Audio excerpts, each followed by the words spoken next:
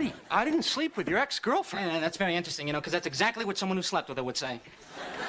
This is nuts. This is crazy. She came over for like 2 minutes, dropped off a fish tank, and left. End of story. Where's Buddy?